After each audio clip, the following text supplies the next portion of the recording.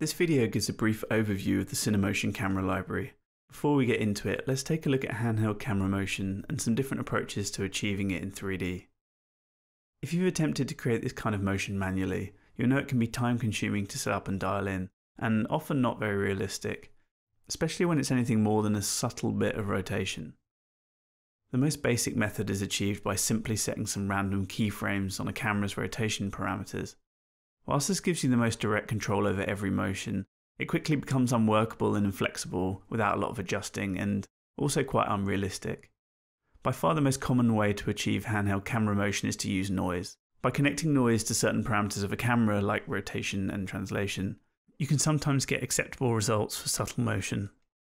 The problem is that noise functions aren't really modelled to describe the weight and behaviour of operating a real camera, and as it's not a simulation, nor do they account for things like inertia, for example. On the plus side, procedural motion can theoretically run forever, and you can adjust certain aspects of it if you want to spend the time to do so. There are also a few great apps and plugins you can use, which can either be expensive, drop frames, or be a bit laborious to set up, or even just limited to one piece of software. And honestly, for a lot of the shots I wanted to achieve, I found myself using the same setups again and again. So for now, I found motion capture to be a simpler, quicker, and more realistic method. At one end, you can just think of this as a better noise model to add as a layer to your cameras.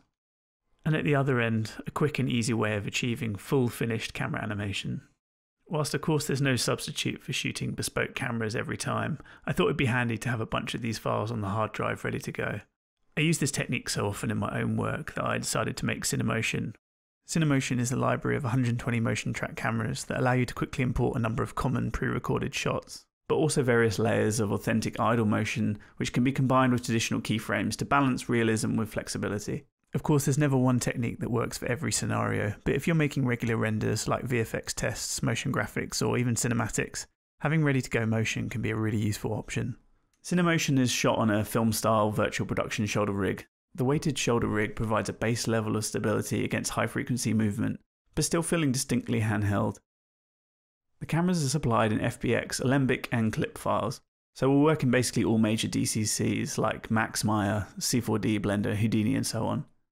There's a specific version set up for UE4 which will also be available on the Unreal Marketplace, which I'll cover in more detail in a separate video.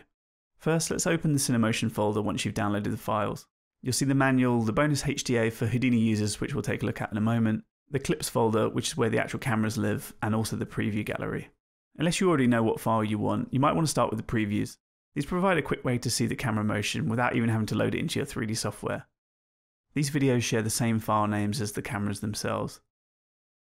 CineMotion cameras are split into two categories, idles and framing moves.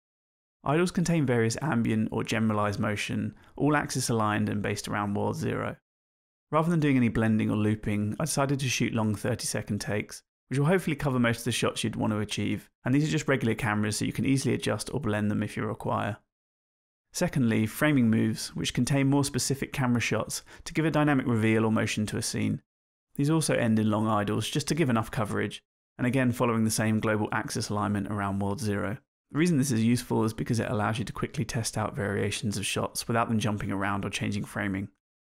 So let's take a look at how to use them in a couple of DCCs. I'll start in Blender and then we can also jump into Houdini to take a look at the HDA, but the general process should be pretty much the same for all 3D software. Let's import a camera by navigating to the clips folder. First I'll choose my category, then shot name, and then the file format. In this case I'm going to choose Alembic. These are the actual camera files. You'll notice there are a few options to choose from. The letter denotes a variation, ABC and so forth, and there might be a number of different takes to choose from. And you'll also see the smoothing part of the file name. These are pre-baked smoothing levels for each shot, just for convenience. This allows you to choose between the raw camera motion, level 0, up to heavy smoothing at level 4. You can of course do this manually on the keyframes if you want even more control, but this is designed to be as quick to use as possible.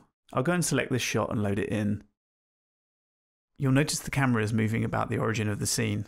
It'll look a bit odd if you view it here, as it will be intersecting the world grid, and most of the time you'll want to place your camera somewhere appropriate to your scene. Rather than having to edit all the keyframes directly, the quickest and simplest method is just to add a null or parent to the camera. In Blender this is called an empty, so I'll add it to the scene and make it a parent of the camera. Now you can move or rotate it to wherever you need. Repeating this in Houdini, I'll load the FBX this time.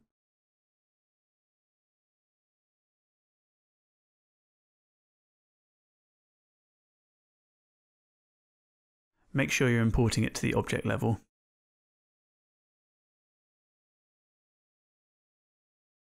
And then, like before, add a null and position it into the correct place in the scene.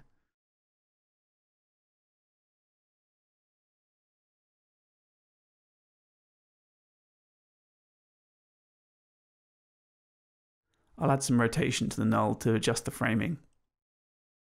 You can also add keyframes to blend this natural motion layer with something more intentional. So here's an example of adding some tilt to this idle clip. First we add a keyframe to our end position, go back to frame 0, and then add a second keyframe. And now we have that natural camera motion, but with the flexibility of timed keyframes. This means you can spend more time on the main beats rather than managing hundreds of keyframes. For Houdini users, I've included a free Cinemation Camera Hda. This allows you to use the .clip format to load the raw motion data and have discrete control over a number of parameters.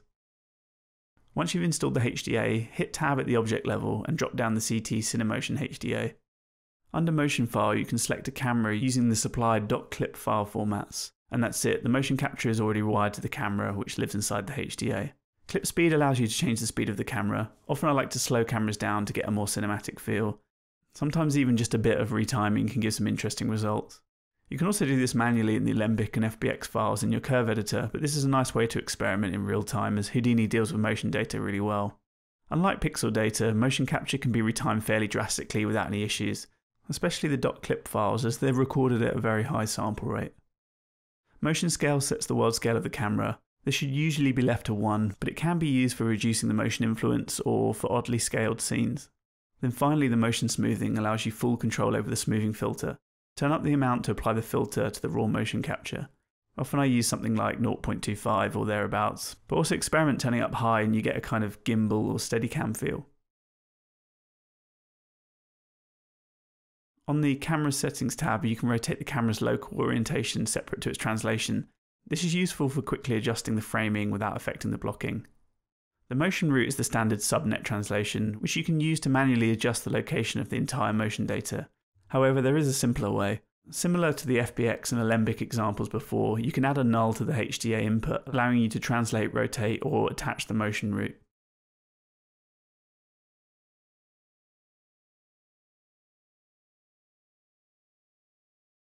Finally, although the HDA has an embedded camera, you may wish to have any type of geometry or camera exposed to the object level. Here I'll drop down a standard camera and attach it to the output of the HDA. The HDA will pass the translation data out so you can attach anything you like. This becomes quite powerful because you can chain CineMotion nodes together and create hybrid motion with full control over each layer.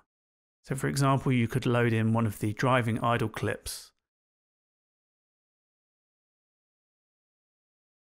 and on top of that you can apply a searching motion, for example, and have full control over each layer's influence.